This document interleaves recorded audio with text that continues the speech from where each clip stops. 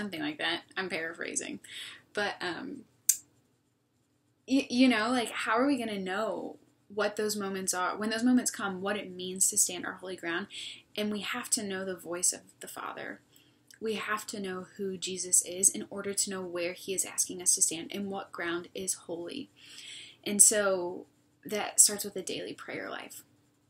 And I'm sure you've been told this information up until this point. And if you haven't, I'm telling you now, the most important thing that you can do in your life is to pray. I mean, it's to know and love Jesus Christ, but that starts with prayer.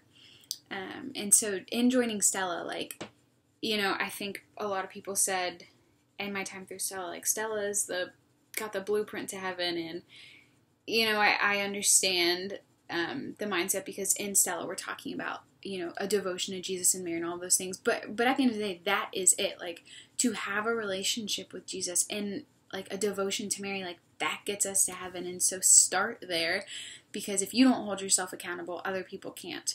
And I know, you know, sometimes we're weak and we do need people to hold us up, but we also have to hold ourselves to a standard. And so start a daily prayer life if you don't have one yet, because you cannot know what your holy ground is until you know the one who is holy. And so prayer.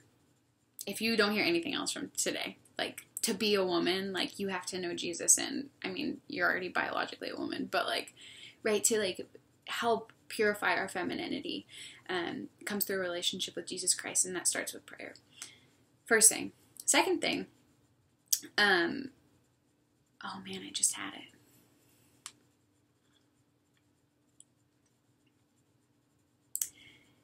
I mean, oh, okay, got it. It's back.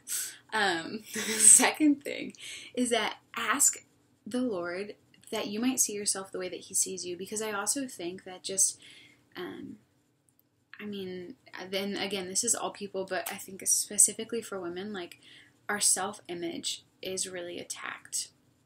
You know, I don't know how you guys feel, but on a daily basis, I am looking in the mirror and struggling with looking this way, or being too that, or not enough of this, or, you know, I shouldn't have said that. And that's, again, human nature, right? To second guess ourselves, to be insecure. But, again, I think to have the courage to not boast up or to not shrink away, we have to at least be seeking to see ourselves as the Lord sees us, so that we can know in those moments that we don't have to overcompensate or run away when things are difficult, that the Lord will stand for us and he loves us, and that we are enough. And so I think I would be remiss in talking about Ladies Week if I didn't also say, pray that you would see yourself as the Lord sees you, because I think oftentimes in our femininity is attacked, and especially in the way that we see ourselves. Sometimes we can be the person who tears ourselves down the most. Have you guys, I know you can't respond right now, but there's this song by Demi Lovato that just came out.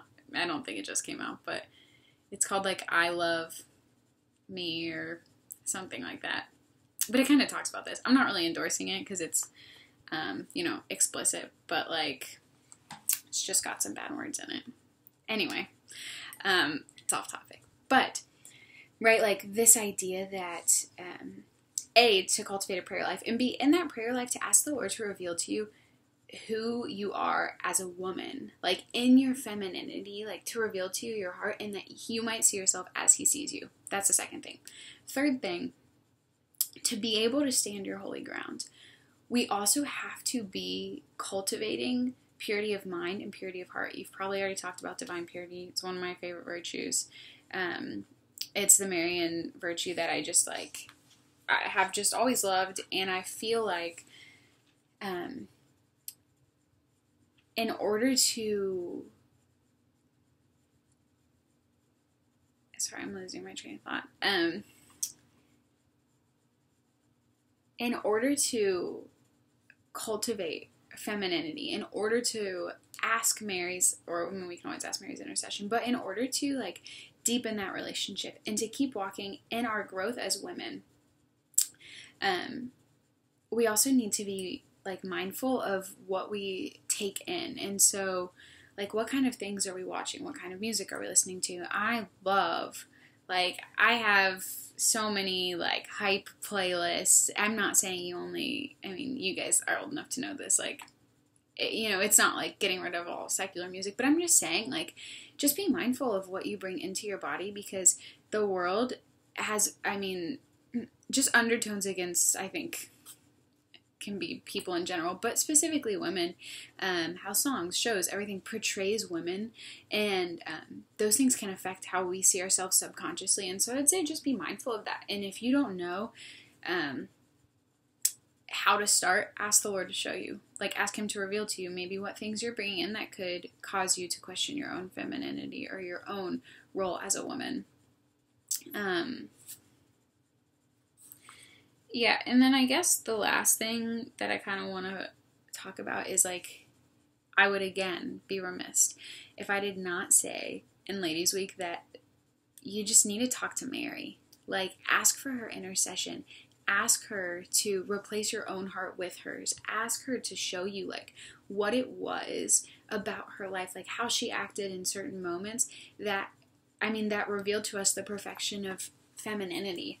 Ask for the intercession of Mary Magdalene. As I was praying about this talk, she just kept coming up in my heart too, because I just always think about, not always, but I just love the story of St. Mary Magdalene, where she goes to the empty tomb with the other women to anoint Jesus' body, and it's not there, so they go tell the apostles, they come back, Jesus is gone, and then they all leave, but St. Mary Magdalene, she stays.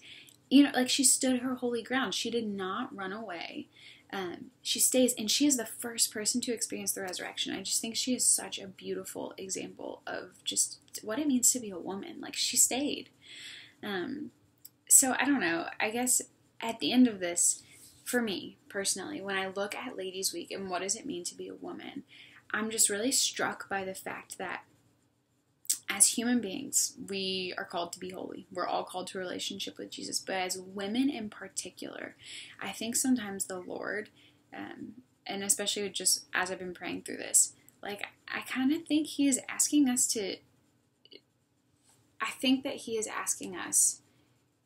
to seek Him, to reveal to us what it means to be a woman, one, or to re-reveal it to us. Maybe that's something you feel like you've already found, but I think that, I know that He always has more in store for us, A. But B, I think that He wants to teach us to stand our holy ground.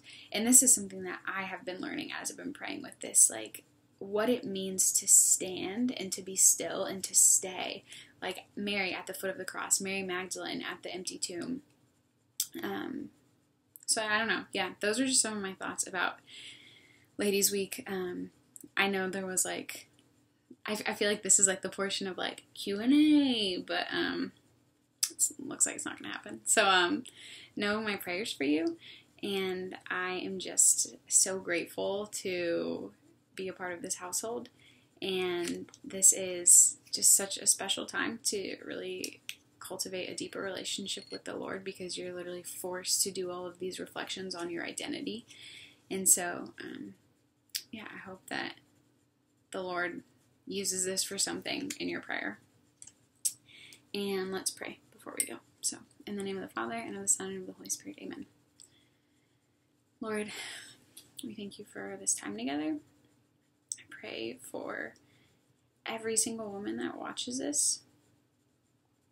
We pray for all of Stella Mariae, past, present, and future, and especially for the current Twinkle class, Lord, that you would use this time of separation from each other to cultivate a deeper relationship with you.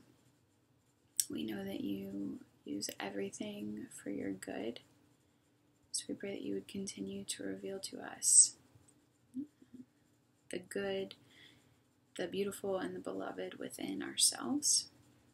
Mother Mary, we just especially ask for your intercession at this time. We just pray that you would replace our own hearts with yours, that we might become more like you, that you might just continue to pray for us as we journey towards heaven together. As we pray, remember, O most gracious Virgin Mary, that never was it known that anyone who fled to thy protection, implored thy help, or sought thine intercession was left unaided. Inspired by this confidence, we fly into thee, O Virgin of Virgins, our Mother. To thee do we come, before thee we stand, simple and sorrowful.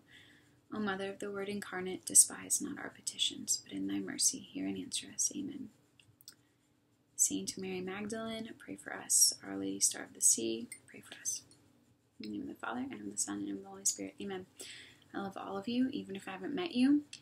And if you have any questions, you can text me.